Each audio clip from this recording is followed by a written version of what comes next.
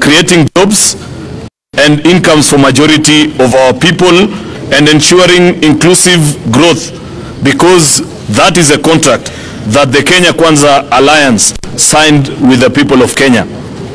As a PG also, we resist the attempts by the opposition to force or blackmail the government to implement failed policies of the last regime that drove the country into economic mess, including the corruption-ridden consumption subsidies, irresponsible borrowing, and gross fiscal mismanagement through the state capture. We particularly support the government's policy of subsidizing production rather than consumption, and the prudent fiscal management within a framework of managed debt levels. We are not refusing to take advice. We will listen to every Kenyan, but we find it rather difficult to take advice from the very people that put us in the mess we are in today. In reaffirming our commitment to the dictates of the Constitution and the rule of law, this PG today has directed our team nominated in this bipartisan process to strictly adhere to our Constitution and the established laws of the land in addressing the reconstitution of the IEBC panel, as was communicated by His Excellency the President on Sunday, the 2nd of April 2023. Finally, we equally call upon our colleagues in the opposition to adhere to the rule of law and constitutionalism and pursue all issues of concern through established institutions under our Constitution. We thank you. We'll appreciate, maybe if there are one or two questions, then we can call it a day. Thank you so much. My name is Emmanuel Tor from KTN News. Two questions. Civil servants have not been paid and have been a delay in salaries. Is the government broke? Number two, both sides have stuck to their guns that you do not want conversations outside Parliament, but Azimio want conversation out of Parliament. Is it a take it or leave it, or what is it? Okay, we'll take about maybe 2 or 3 questions and respond to them. My name is Chemutai Going from Citizen TV, and I have one question. The opposition, while they formed their team, has also wanted that the talks be expanded to address other issues. And in the President's address on April 2nd, he had indicated that the issue at hand was the reconstitution of the polls body IEBC. In the PG, maybe did you agree on the terms of engagement with the opposition? What issues will be on the table? And then, of course, when do we expect these meetings to begin? Okay.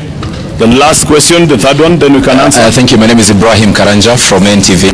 Again, parts of the demands by the opposition, which you have said that you support the policies by the President to lower the cost of living, but they are very particular that they are not getting into any meeting with you if the price of unga in particular has not gone to 100 shillings. Is that happening anytime soon, or what message do you have to the other side? Okay, maybe I'll answer 1 or 2, then I'll leave to the majority leader of the National Assembly to respond.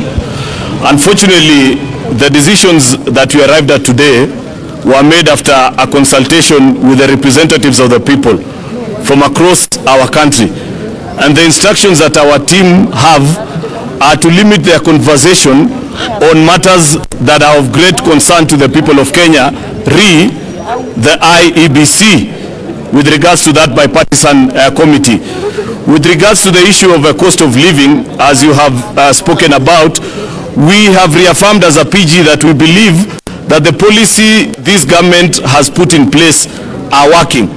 That is why 6 months ago, Kenyans were buying unga at 230 shillings. But today, if you walk into any supermarket, you'll be able to achieve or to buy it at 180 or 190 shillings. That is a price that has gone down. So we are willing to educate and teach our colleagues from the opposition on how the programs that this administration is running are working. What we are not willing to engage is the failed policies that were done under the handshake government. Whereas we speak today, the Auditor General has flagged that 34 billion Kenya shillings cannot be traced. If you meet the millers, they will tell you they haven't been paid.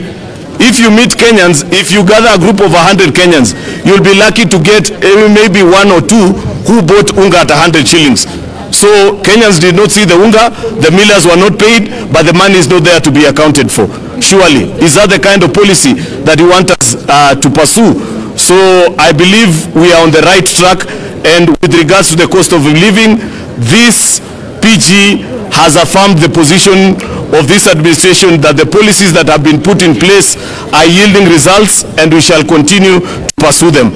If there are other questions that I haven't responded to, my colleague from the National Assembly will respond to them. Thank you. Maybe I begin with the two by Chemtai and Emmanuel on the other issues that the opposition has raised. And I think, as we have indicated, we have, as a PG, resolved that we shall resist any attempts by the opposition to force or to blackmail government to implement policies that have failed. And particularly, because Emmanuel, I think you're the one who has asked about the issue of unga going to 100 shillings. You will remember, there's a gentleman from NTV, you will remember there was no unga that was available to Kenyans at 100 shillings. You will also recall the former Cabinet Secretary Agriculture, Peter Munya, asserting that the subsidy program for unga was unsustainable and was called off way before the election. You are also aware that the same program has been questioned by none other than the Auditor General and the Controller of Budget.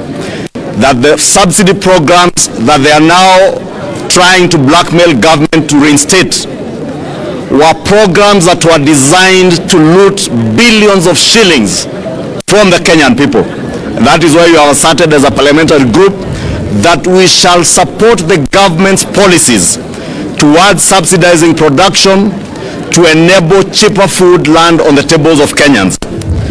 Two, the other issues I think that listening to our colleagues in the opposition is issues that we have stated that we want to adhere, and we have called on them in our statement to also to adhere to the rule of law and the Constitution.